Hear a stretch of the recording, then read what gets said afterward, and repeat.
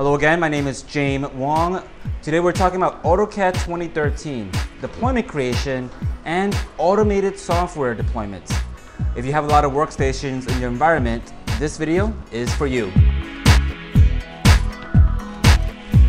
So we got a few items on the agenda today. First, we're going to talk about network administration and deployment and go through some of the basics. Then I'll show you how to create a deployment of AutoCAD 2013 and show you what I consider to be best practices.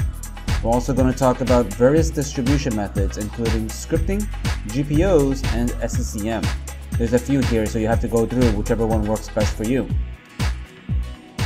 So let's start with some basics. Deployments can be used for both network and standalone seeds, with the goal of saving IT time. Once you create a deployment image, you no longer have to pop CDs and DVDs onto workstations. You just have to browse onto the directory and install. So if you're an international firm or larger firm, you know that you'll need multiple languages of a specific software. You can package each deployment with a specific language. One for English, one for Chinese, one for Portuguese, etc., etc. You can also have different deployments with different configuration on the same directory. For us, I have a deployment of AutoCAD 2013 Network and another for AutoCAD 2013 Standalone. This way, the same set of installation files can be used and you'll save yourself some server space.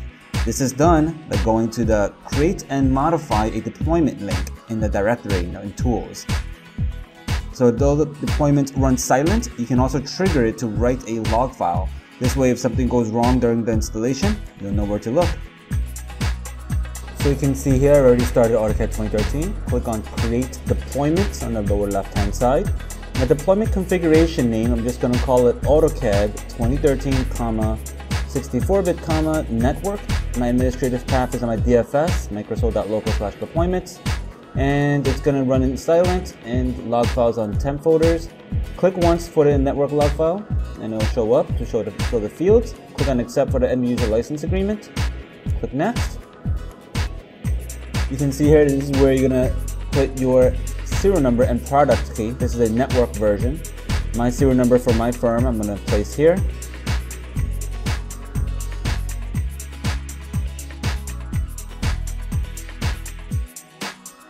And the product key is also found in the Autodesk Subscription Center. Software Coordinator and Contract Manager will have that.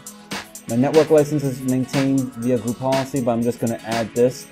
This is a distributed license server. I have two of them, both in the East Coast. I'm just going to add both of them here. Click on Add and click on Next. Before we click on Create, expand so we can do a little bit of configuration here. And the default includes Express tools. That's good. We're going to scroll down a little bit. You can install additional support content. I'm just going to use everything default here since this is for my training rooms. If you have specific search paths and file locations for your firm, most commonly for printer configuration, this is where you want to include those files as well. And scroll down. You can see that you can add additional files to the installation directory. This is good for tools, third-party tools. You need to install configuration files for those tools. This is where you want to put these. Just scroll down for additional options.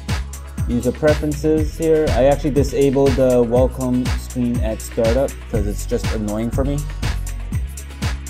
And I'm going to leave those shortcut and parameters by default. There's no service packs, so we can forget about that. And just scroll down, Communication Center options, we're going to leave as is. In the customer error reporting, I'm going to include computer names. That way if something goes wrong, you know which machine to go back and fix.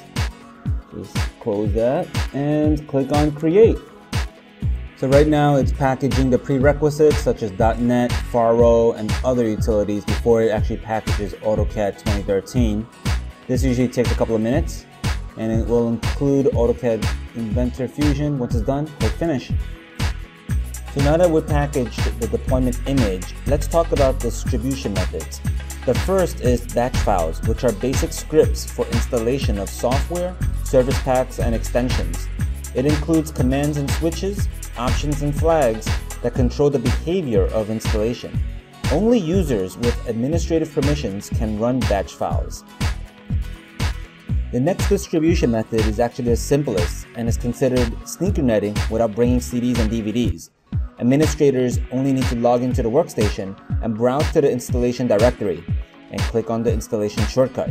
This is actually the best method for firms since it includes any prerequisites needed. Before you begin, it is highly recommended to turn off any background software to prevent any software installation issues. This includes turning off any antivirus and any anti-spyware software.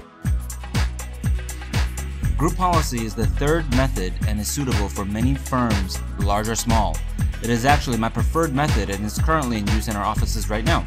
You can apply group policy objects to any OU in your domain and assign software to the computers. Upon reboot, the computer will install the software, ensuring everyone has access. This is the preferred method for many firms since it automates the installation process. You can also deploy software using Microsoft SCCM. It is a great tool for larger offices with multiple locations and multiple distribution points, ensuring that all your workstations have the same software package. One caveat to SCCM is that AutoCAD deployment does not install prerequisites like the Microsoft.NET framework. Before you make a SCCM package, you should make sure that the deployment image is tested outside of SCCM to verify that the package components were created properly. The last distribution method is actually by using disk imaging. Before I continue, I have to tell you that this method is not recommended since I've seen more than enough clients with Autodesk software components failing. Not only that, Autodesk product support will not support you if you're using imaging tools. It is actually better to use Microsoft tools such as the Microsoft Deployment Toolkit in conjunction with Autodesk deployment tools to set up new and existing workstations. So I hope everybody found this video helpful. If you find yourself stuck with deployment issues and you're one of our clients, feel free to give us a call in our support department. Our phones work and we don't use automated answering systems. Be sure to check out our blog and YouTube channel for more tips and tricks. Until next time, this is James Wong signing out.